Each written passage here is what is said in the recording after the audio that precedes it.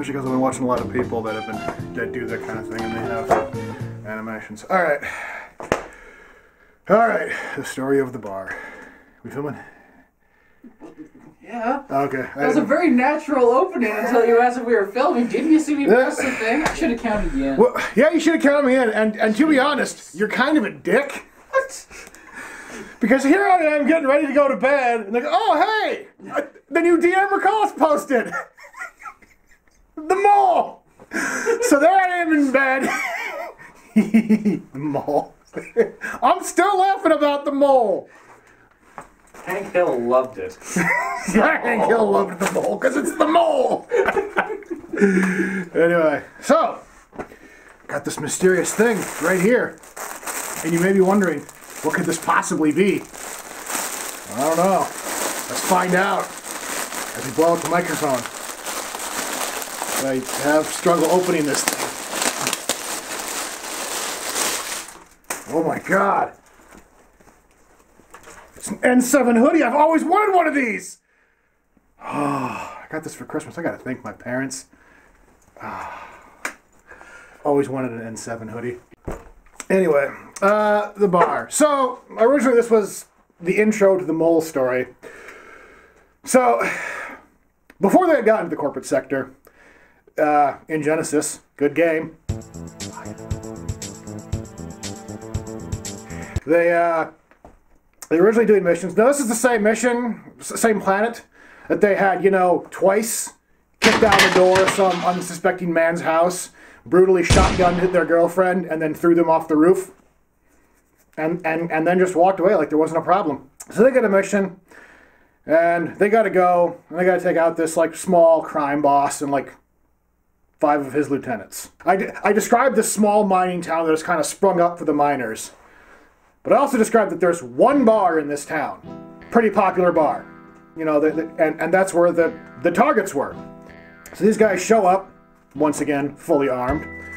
And they're just kind of sitting around, asking about these guys at this bar. When, given the fact that one of the players is a robot, I have some drunks at the bar start hassling him. Because, they took our gerbs, call him out to the street to have a fight with this guy. And so he's just like, screw it, pulls out a gun and shoots the guy. Just shoots him right there. Turns over, shoots his friend. So all forms of subtlety at this point are just off. So the rest of the people who are in the bar are like,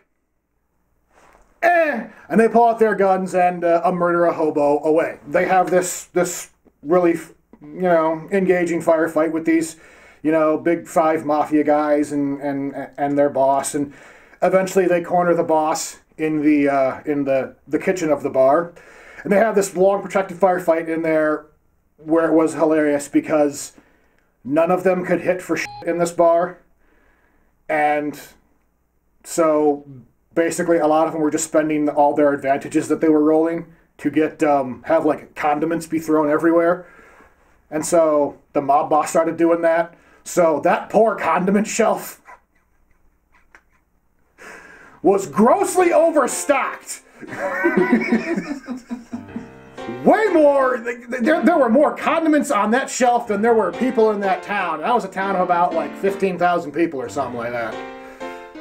And one bar, because that's smart. And eventually they killed this guy.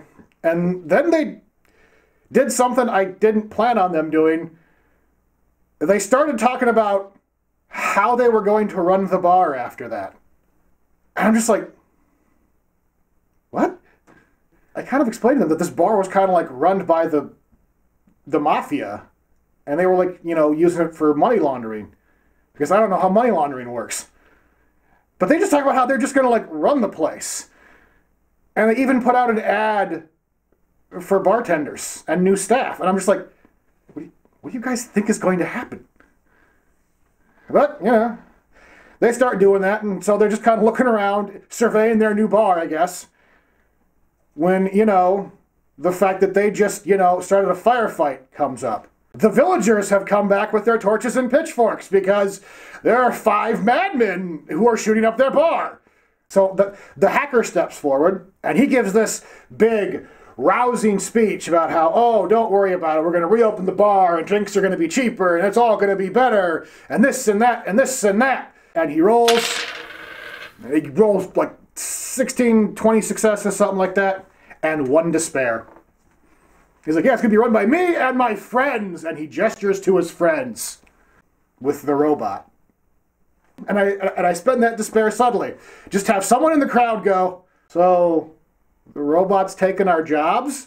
Now, I did this because he rolled a despair and, he did gesture to a robot and he'd be like, no, the robot's not taking your job. The robot's going to serve the bar. So he can, if he was smart enough, he could have spun it something like, he's a robot, he doesn't need to sleep. He can serve drinks 24/7. Made sense to me because the guy got a success. Or, something, anything except what he does, which was whip out his shotgun and open fire on the crowd. Politics! Yeah. Politics. They fight their way out of this town, and they go back to the city that they were doing the missions out of. And then they get a hit on their thing about a guy who's interested in being a bartender. So what do? They take the guy to show him what the bar looks like.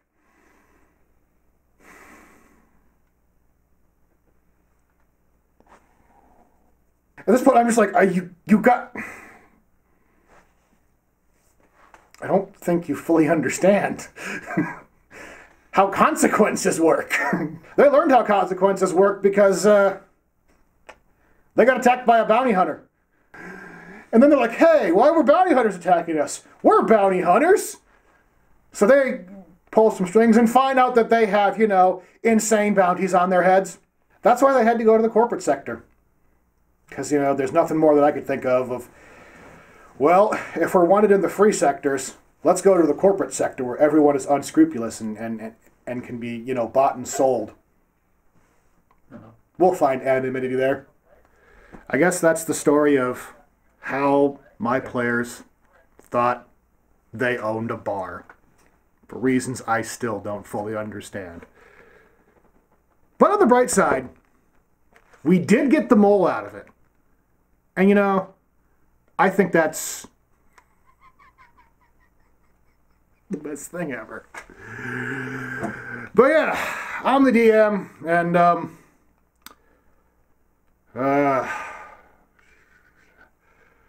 I'll see you guys on the next Angry Joe show.